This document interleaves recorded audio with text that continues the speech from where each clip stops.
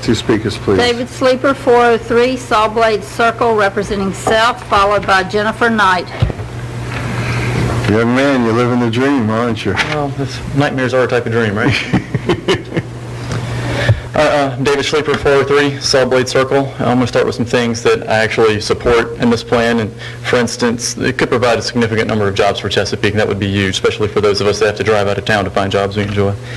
Also, the location of the site within the Williams Tract, it separates the possible industrial areas from the residents, and I'm sure the residents appreciate that. And finally, the proposal makes a land use compromise that still retains a significant portion of the farmland, or a significant portion of the land as farmland. But I do have some concerns, and it starts with the already prominent development several miles north in the Grassfield High School area. Proposing or planning any significant development on Mr. Williams' property would increase the pressure of industrial and residential development in between the two locations within a rural overlay district. I'd like to point out that within Section 26 of the City Code, it's plainly stated that new developments contribute less money in taxes than the cost of providing these areas with public services such as roads, utilities, and even schools. Rather than approving a plan that would further financial strain on the city, let's focus on economic development and growth in areas already undergoing major economic or major development prior to boasting about a new space several miles away. This leads to my next point, is that any industrial development in the rural overlay district would entirely contradict at least 6 of the 9 purposes of the city-established OSAP program, the Open Space and Agricultural Preservation Program. For example, a few of these purposes are to improve the quality of life for the inhabitants of the city, emphasizing redevelopment of older or underutilized areas, and maybe most importantly, reduce and defer the need for major urban infrastructure in the underdeveloped portions of the city and the expenditure of public funds for these improvements. I realize that participation in the OSAP program is voluntary, but that in no way diminishes the values and purposes of the program. In addition to contradicting these purposes, any industrial development would also nullify farm preservation efforts by the state and national codes, which clearly state that farms are in fact a limited natural resource.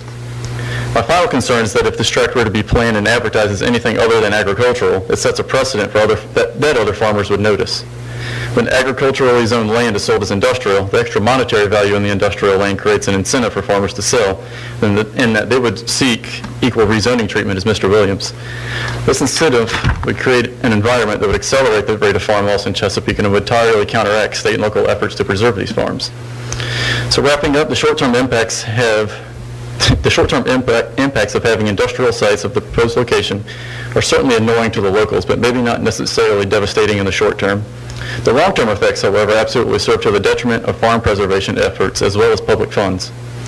Of course, it is well within the powers of City Council to reject any future rezoning proposals in the rural overlay district, but I'd like to point out that it states in City Code that farmland preservation should be accomplished through voluntary rather than regulatory means.